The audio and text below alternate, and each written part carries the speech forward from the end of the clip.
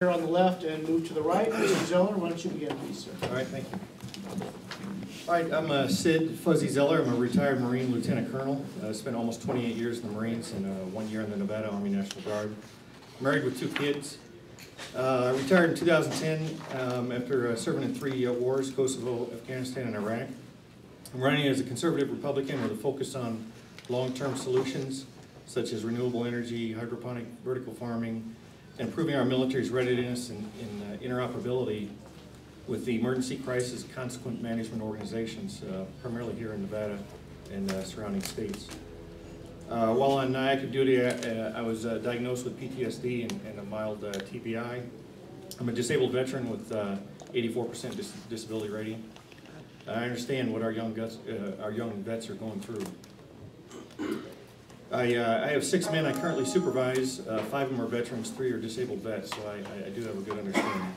So I thank you for this opportunity, and I really thank the panel members for being interested enough, committed enough, and dedicated to spend your time listening to us ramble on and pontificate. Thank you.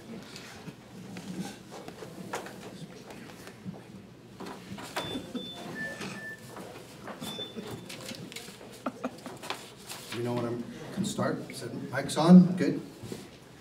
Okay, go ahead, Ken. Thanks. Drum roll, please. My name is Kenneth Wegner. I'm retired from the United States Army. I was retired. I didn't do the full time because I was wounded in the Gulf War. My son is actually just came home on leave from Afghanistan. He was wounded in June. I get it. I understand why our soldiers are having such problems. He comes home, he just talked to me about the things that are happening.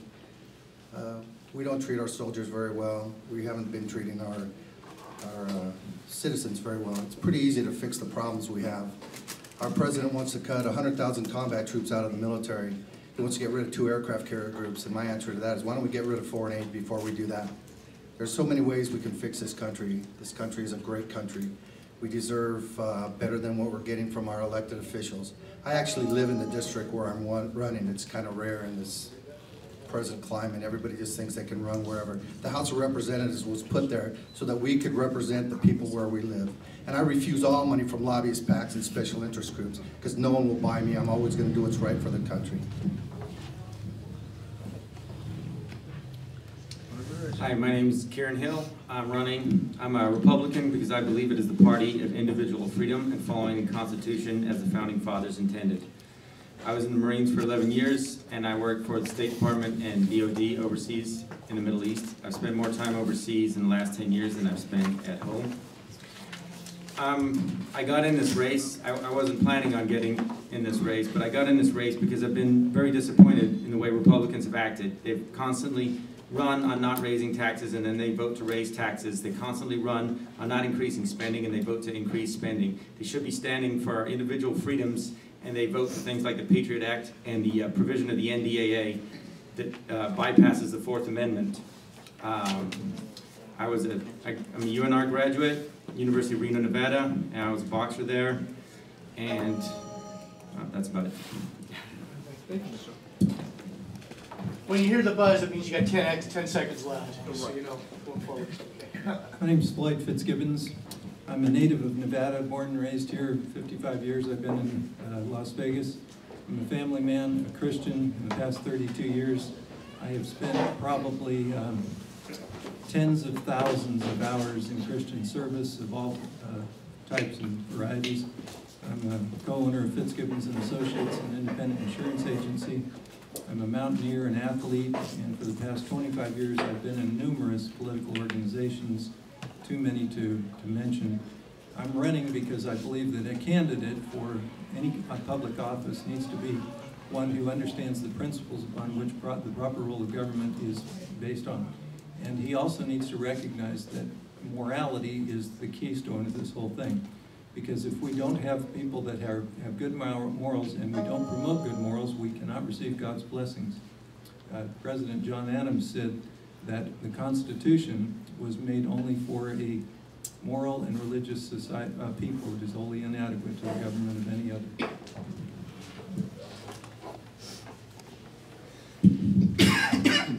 Can everybody hear me? Hold the mic a little closer. Turn it down. No. Hold it a little closer for recording purposes. Right. My name is Robert X. Leeds. I'm here today because it's one of the few alternatives I can take at this time. My options are limited, and I want to serve my country. I last served my country 2 years ago.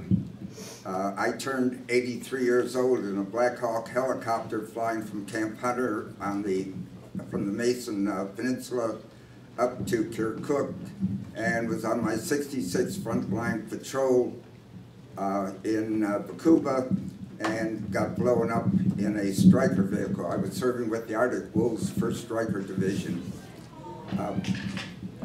I have been a patriot, I think, since I was 11 years old, and I read a book about Don Quixote and the age of chivalry, and I thought that was a great thing. And I have lived most of my life that way. I've fought in 5 wars, been in almost every branch of service, and I want to continue my efforts, and that's why I'm running for the House of Representatives. Thank you, sir. Thank you, Mr. Leeds. I'm Mike Delarosa. I want to thank you guys for having me over here.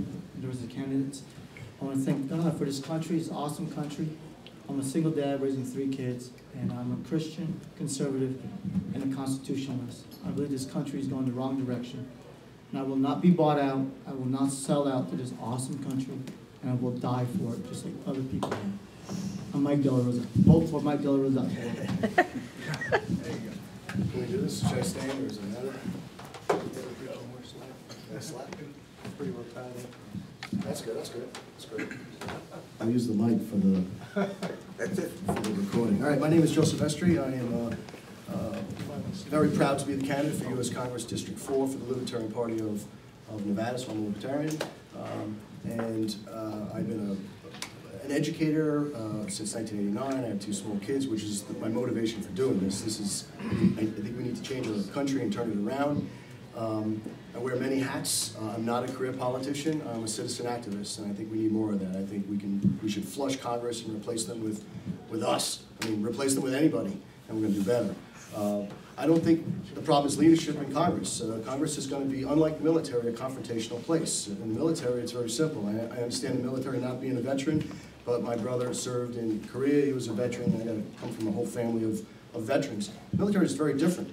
You understand orders, you take orders, you can argue about the plan beforehand, but then you get in there and you do it. It doesn't matter what you think about it. Congress doesn't operate like that. Congress is owned by special interests. They're sold out to those interests. They tell us what they want us to hear, and then they do what they're sold out to do. So I am not doing that, and that's why I'm running as a Libertarian Party candidate. Thank you for your time.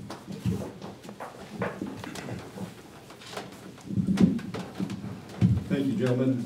First question, we hadn't talked about illegal immigration in a little bit, and my question is about that. How you feel about that, how you work that. I know there's existing laws, etc. And if you are against or opposed to illegal immigration, why are you branded as a racist? Go ahead. Okay. All right. Well, I'm all for immigration. My father's father, my grandfather, came from Sicily as an immigrant many years ago. All of us, if you trace our families back, someone in our family was an immigrant. I am all for legal immigration to our country. That's what keeps us vibrant and alive. We're a brain drain on the world, and it's good for us. I'm not for illegal immigration. One of the problems, one of the stimulus for illegal immigration is that our country doles out loads of entitlements and benefits. That should not be there, and our tax structure is part of the problem. I'm in favor of reforming our tax structure, like having a fair tax, which would advocate a consumption tax. If we did that, that would lessen the benefits for illegal immigrants. They would be forced to pay because it would be a consumption tax. So that would lessen some of the problems with illegal immigration. Let's keep in mind that one person in Congress is not going to change Congress. The president pretty much makes all the laws and tells his party to make this happen. And one person, so I'm not going to say if I'm elected to Congress, I'll make this happen, because I'm just going to be one voice advocating for change. At least you'll know what I'm advocating for. I oppose illegal immigration. I myself am an immigrant from the Philippines, so my family did it the legal way. We waited and we paid the fee for it. What else? My website, I want to kick out illegal immigrants as soon as possible. they are a burden to our federal, state, and local budgets. And yes, they have helped out, but they're more of a burden than helping us out. Number 3, since it's imposed already, I am against it, full out. And I'm not a racist, even though they say even though they label us racist if we are against illegal immigration. They just want to call names. But I'm friends with Mexicans, blacks, whites, and other races. So I myself, personally, not racist, but we need to protect the country. That's all there is to it.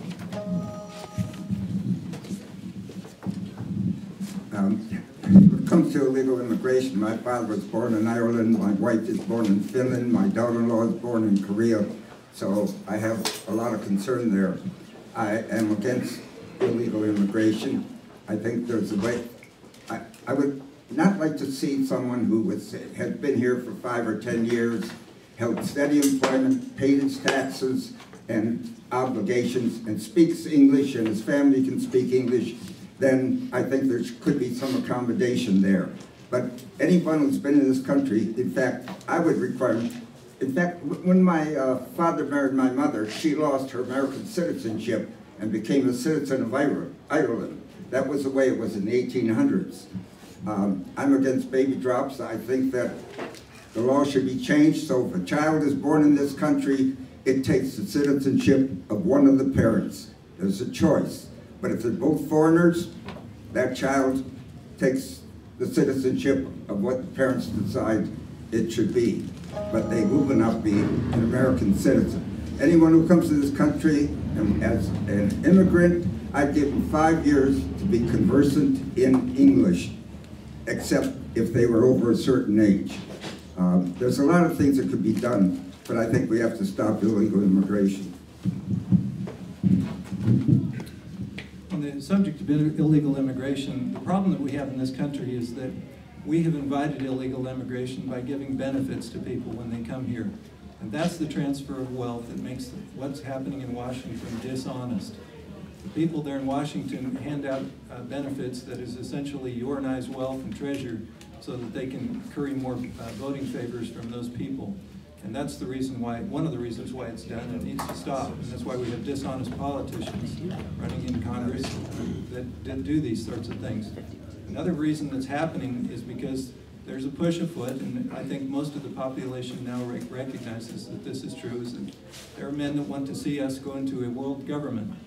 And one of the implementations of that will be, just like they have in Europe and the European Union, a North American Union, under which we will have all one currency, and we will see that that is going to be one of the reasons why they push this illegal immigration, because when you get the population of the United States that are not citizens for the majority, for the most part, and you water down all of the things that the country is founded upon, you then end up with a situation where people can't distinguish between what's America and what's Mexico.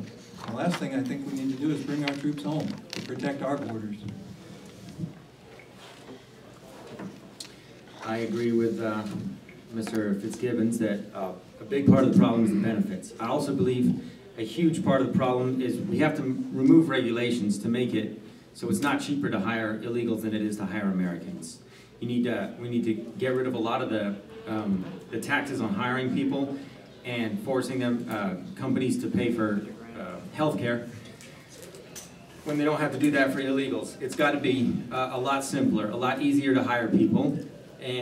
But I also believe it should be easier to get work permits. If somebody wants to come here legally and there's a need for that person, it should be a lot easier to come here and work. And that way we can make sure at the border that they're not criminals, that they don't have a past that we don't want. It would be easier for people to come here and work and then return to their families, so there won't be this issue of taking benefits from the American taxpayer and the babies getting born here and all of that. But I strongly disagree. I think if you're born in America, you are an American. I don't want the government deciding who's American and who's not, and who has rights and who doesn't. If you're born here, you are an American. The Constitution says lawful jurisdiction thereof. That means if you're born here to illegal aliens, you're not an American. Pancho Villa invaded this country in 1960 and killed 18 Americans. We sent 5,000 troops down and chased them all out and went after them. We have 78,000 troops sitting in Germany and Japan right now that have no mission. We need to guard the Germans against the French? I don't think so. We need to bring those soldiers home and place them on our borders. 20 Americans are killed every day by illegal aliens. 29% of our jails and prisons are full of illegal aliens. We need to deport every one of those after we secure our borders so they can't come back and harm American citizens.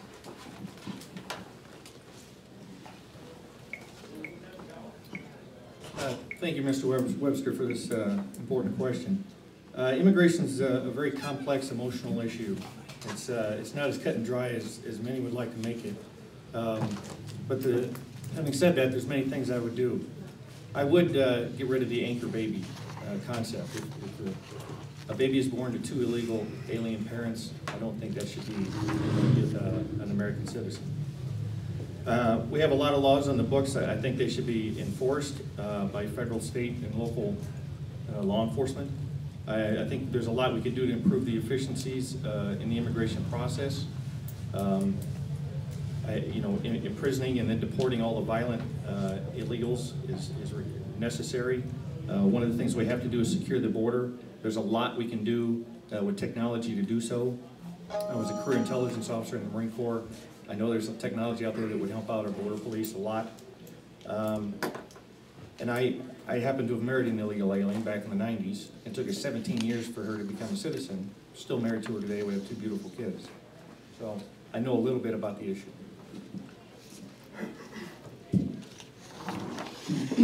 Thank you all for coming.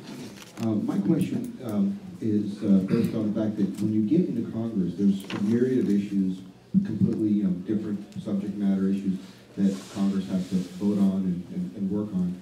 What in your background, both experience and educational background, gives you the best credentials for getting up there and doing a great job? You want me to start down here? Start the other side, yeah. Okay, the question was, what's our experience and education to help us succeed in Congress?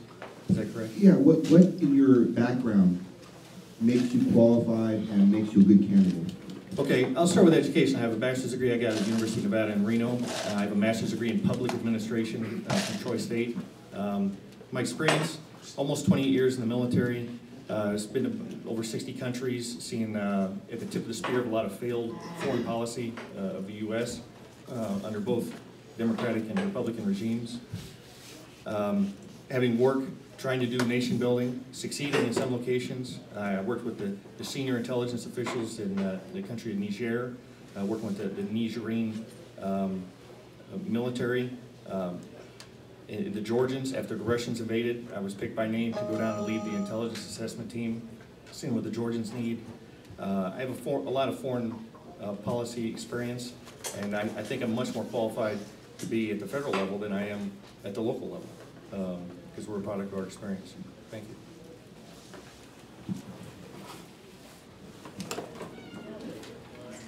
Education, I went to school here, I graduated CCSN, I went to UNLV, I went to different colleges, and all my schooling doesn't mean anything compared to the real world and what we have to do in Congress. You need someone who's going to go there and knows the laws, that reads every bill before they vote yes or no. If they don't give me time to read a bill, I'm not going to vote yes or no. The reason I'm bringing that up for this question, too many people that expect their aides to know what they're supposed to do, and they're not given enough time to read the bills. If you can't read these bills, you can't vote for them. They say no one can read them all. Well, then we shouldn't put so many in front of us. I've led men into combat. I've done some things that in my past that are so that I don't want to make sure that other kids don't ever have to do. We want to send people off to war. Let's give them what they need before we send them. If you want to do the right things about the Constitution, let's make sure all the laws that are being put forth are constitutional, unlike the ones that are being passed now by Congress. Sorry about that. I would say what qualifies me more than anything else is a passion for freedom and for following the Constitution. Like Mr. Wegner said, I won't vote for any bill that is not constitutional. I'll make sure I understand what's inside the bill before I vote for it. and I will demand that my colleagues do also. And also, I'll challenge the judges that are appointed a lot more than they've been challenged up to now for the Supreme Court. My minor was criminal justice, and that kind of led me on the path to belief in the Constitution and in freedom, and we need to follow that. But I've also been overseas and seen foreign governments and their corruption and their abuse of the rights, of the human rights of their citizens, and I believe that that's what will drive me, and that's what qualifies me. The reason I feel qualified is because, one thing, I've read the Constitution, and I would venture that many that are up there have never done so. I say that because I spent 3 summers of mine doing just exactly what you guys are doing with the Nevada Concerned Citizens, and about 500 candidates came before us, and I asked every single one of them the same question. And they dare not answer incorrectly with a lie, because I'm afraid they would probably think that I would ask them some follow-up question, which they couldn't answer. I had 5 people out of 500 that told me they had read the Constitution, running for public office. That's one qualification. 2 is principles. I understand the proper role of government. I understand that its responsibilities are to protect life, liberty, and the pursuit of happiness, which is synonymous with property rights. And 3, I don't compromise my principles. I don't care what anybody says or does. I don't compromise my principles. That's the way I live by. And I understand, because I've studied our government and body politic for 25 years, that we need to get rid of things like the Federal Reserve, but I'm out of time to go on.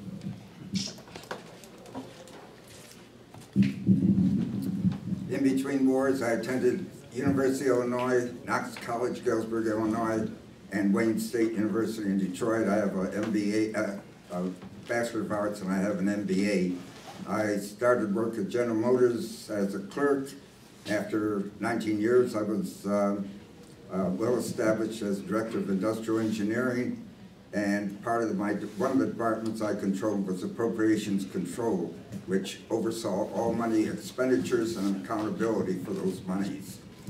After I resigned after 17 years to join with Ray Kroc, the founder of McDonald's, we became partners in building the largest pet motel in America, a very unusual enterprise.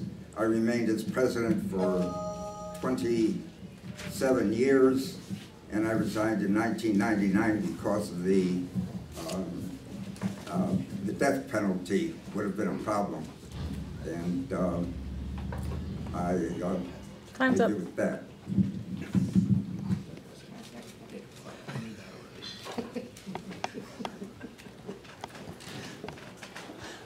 Good question. Good question. My studies was in administration and justice. My career right now, I'm a correctional officer, so I know what bribes are about.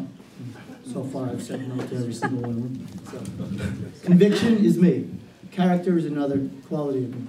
All right? I'm running my own show. Nobody's giving me any money. But I do prefer your endorsements because that gives me a little credibility. Lots of C's in this comment here. So anyways, so I will read the bill like I read the Constitution, and it's a great body of work. And it does say, like Mr. Fitzgibbons said, the gist is small government, more power to the people. I will only vote for those concepts all the way. Mike Delarosa for Congress. All right, Joe Silvestri, Libertarian candidate for District 4, and that's probably my best qualification. I'm neither a Democrat nor a Republican, and I think they're the parties that have brought us into this mess. If you're elected to Congress, you have to serve the machine, and you're going to serve your political machine. I'm not. I'm an independent. I can vote the way I want. I'm not sold out to the special interests, and they've bought out everybody. If I was willing to go that route, I'd join the Democrats or Republicans, I'd sing their tune, and I'd get elected. But that's not the way I want to live my life. I've lived my life as an educator. I was a political science history major in college. I grew up in New York State. My first 30 years were there. I got my education degree. I got my master's from the State University of New York at Stony Brook. And you know, I understand government. I understand how it works. I read Why Government Doesn't Work by Harry Brown, and the light went on. I understand that government is a dysfunctional organization, so I think we need to shrink it. I believe in personal freedom. I believe in fiscal responsibility and social tolerance. So I'll do what I say I'm going to do. I'm not sold out to anybody. That's my best qualification. Thank you, gentlemen, for being here and making yourselves available for these questions. My first question is going to be to Mr. Fitzgibbons. Mr. Fitzgibbons, can you define the perimeter of your district? And the reason I'm asking this question, and one of my panelists asked me why I asked this question, is I personally feel that every district has its own unique problems. Could you define your district for us, a perimeter? Yeah, it's the northern, essentially half of Las Vegas. One district is the center part of it. We've got essentially the northern part of Las Vegas and several counties that go up towards the north of the state. And the reason why I'm running in District 4 is because, one, I live there just like Ken Wegner mentioned, and two, I'm an outdoorsman. And part of the reason why I like this district, and I'm glad that I live there and I'm running in that district, is because the federal government controls 85% of the lands here in the state of Nevada. And I'm almost reluctant to call this the state of Nevada. Maybe we ought to call it the state of the federal government, where we get to live as supposed Nevadans. Which was very nice, because you led into my real question. What's the biggest problem in your district, and what are you going to do to solve it? You want me to go on with that? Yes, sir, I do. Well, I think the first thing that needs to be done for Nevada is that we get the federal government out of our lands. The BLM controls so much of everything that's done, every activity that wants to be happening. I've got guys that I insure that run off-road race teams. The last time they ran the Mint 400, for example, they paid the BLM $80,000 for 1 day of racing out there, where they had maybe a dozen officers out there running around in pickup trucks. That's the kind of ridiculousness that we are losing control of, and it's all because, as well, Agenda 21, which is from the United Nations, which is going to take our property rights from us. Which way you want to go? Mr. Hall. Hill. Bill, it's my fault. Yes, I agree. We need to get return the 10th Amendment, return the power to the states. Oppose Agenda 21. It violates U.S. sovereignty and local sovereignty. As far as like what, particularly to the district, it's return power locally. Local government is best government. Smallest government is best government. So return the power locally, get the federal government out of things it shouldn't be involved in, and fight Agenda 21 at every instance. Mr. Wagner. Well, I wish it was just that simple to say, oh, we just need to do that. There's so many, in our areas, we're having problems with the BLM, with them taking our water rights away from us. In the north, or that would be the south, if coming back, if you're going from Lyon or Esmeralda or any of the other counties. The problem is jobs, how simple it would be to repair our economy. There's so many people in my neighborhood that have lost their homes already. It didn't need to go the way it did. There's so many people, the crime out where I'm at, it's you know, they're robbing houses now that are empty. There's just so many things that in 1 minute, I mean, my brain is just going, how can I even come close to telling you all the things that need to be done that I do believe one person could do. Because you're in an agricultural area, do you believe that water is the #1 issue out there? Absolutely out there, it's the water. They've taken our water rights, and I'm running out of time. I had introduced something a long time ago to bring water from the Mississippi and the Missouri and bring it west. It could have built 29 new dams. A water pipeline? No, actually. They'll explain it to you later. Apologize for not being able to answer fast. No, that was good enough, in my opinion, anyway. Your first question, there's 7 counties in the district: Esmeralda, White Pine, Nye, Lincoln, and parts of Lyon and Clark and Mineral County there. The 3 biggest problems in the district are unemployment, unemployment, unemployment. So jobs is what I'm focusing on. A couple of things. I want Nevada to be the renewable energy capital of the world. As JFK challenged the nation to put a man on the moon, return safely in 10 years, I'm challenging Nevada to be off of fossil fuels within 10 years, the nation in 20. And we have a lot of renewable energy sources here. Nevada can do this. We have the land to do it. You know, the federal government owns 90% of the country, the state. We can do that. The other thing, because we import the majority of our food. Nevada is not an agricultural powerhouse. Creating these hydroponic vertical farms I'd like to do in some of the larger population places. If a crisis happens or just the price of fuel keeps going up, our food is going to be unavoidable. So if we build these in the local areas, it's like a self-licking ice cream cone. It's grown there, people work there, and they eat it. It's better than organic, and that's my what I would push for. Are we swinging around the bend? Yeah, why don't you? Sure, go ahead. Okay. Go ahead, Joe. All right, Joe Silvestri. To answer your question directly, what would I do for my district? I'm in District 4. Currently, I live in District 4. That's why I'm running there. I think our biggest problem is what our government spends and what it takes in. I mean, we're passing a deficit to our children. We're living on a credit card that I won't do this to my children, yet we're doing it to all of our grandchildren. Congress gets into office and they consistently spend way more than we take in. So how do I help my district? We stop that. We stop our federal bureaucrats and our federal Congress from spending way more than it takes in, passing this debt, this deficit to our grandchildren. That's the first thing I would do. Now let's look at what Congress actually does. They give us No Child Left Behind, right? Oh, that worked great. As a teacher, you talk to any teachers how well that's worked. Now we're back. Now we have Obama's version. Currently, we have Obamacare as the new hitting part. What do we get from the federal government that's working? I believe, as has been pointed out, great. The 10th Amendment reserves powers to the states that are not enumerated to the federal government. So let's get back to that and let Nevada run Nevada. Let Nevada have control over our own land. So, thank you. My territory in District 4 is the same as his answer, of course. And I do live in District 4 in Perot. But we got plenty of water, thank God. So the problems over here in North Las Vegas is one of the major ones is jobs. The only way we can stimulate job growth is cutting regulations and shrinking the government and the taxes. That's what's putting a burden on future entrepreneurs. So why would I work my butt off and the federal government will take 50, 60% to give it to someone else who just wants to just hang out and do nothing. Drink alcohol maybe, or do drugs. I don't oppose that, but instead of working, okay? But my key point is shrink the damn government.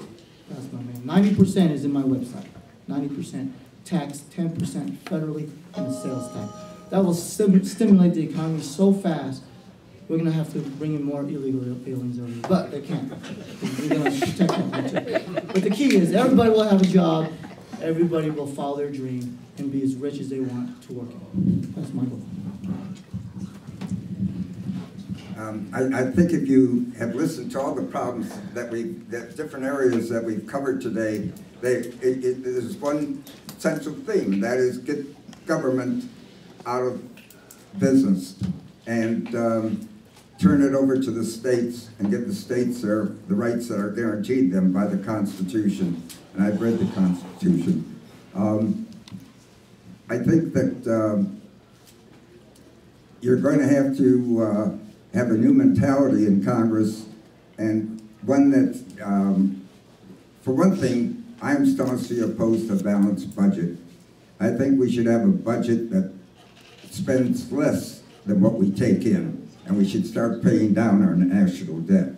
When they speak about a balanced budget, it's great for those people who want to spend everything that we take in and balance it that way.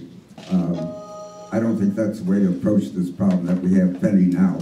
But basically, we have one problem, and that is the government has usurped all the rights of the states. And as far as the Constitution goes, there's no agreement as to what the Constitution says Time's anymore. up. Move on, please. All right, thank you. Now, even though we started late, it's 3:45 now, but I think we need to do at least one more question. So unless I get outvoted by the panel here. Well, I think we got to do one more question here since we started late. Who's got a real pressing question here? Actually, I have a statement I'd like to make, not a question. Go ahead. Well, I don't need a microphone. Consistently, we're hearing our elected officials completely disregard the will of we the people and our laws and our Constitution. And each one of you up here has something better to bring to our congressional table than what we currently have. But only one of you is going to win, so I'm looking at least 7 losers. So I would like each of you to think about this. 2 things. One, what could you do to reach out to your constituents if you do win, to get more of in tune with what the will of the people are or is. And two, what you're going to do to continue your ideal fight for American freedom when you do lose, because like I said, 7 of you are going to lose, and each of you has something really good to bring. So you don't have to win a seat in Congress to keep fighting for America. So I just would like you to all to think about that during your campaign. Thank you. Do you want them to comment on that? Closing statement now? No. Well, no, we're not going to do closing statements, but tell you what, I have a question. As a lawyer, I'm always carrying the Constitution with me. I need to reference it for several reasons. I don't want to put anyone on the spot, but if someone wants to show if they actually have it and carry it with them, we'd probably be, some of us might be interested in seeing that you really are constitutional, limited government concern. Walk out to the car and bring everybody in this room a Constitution. They're all in the back of the truck. Seriously, don't have it. All right. Obviously, we need to hand them mine out. right here on my phone. Awesome. All right. All right. Thank you very much for coming and participating.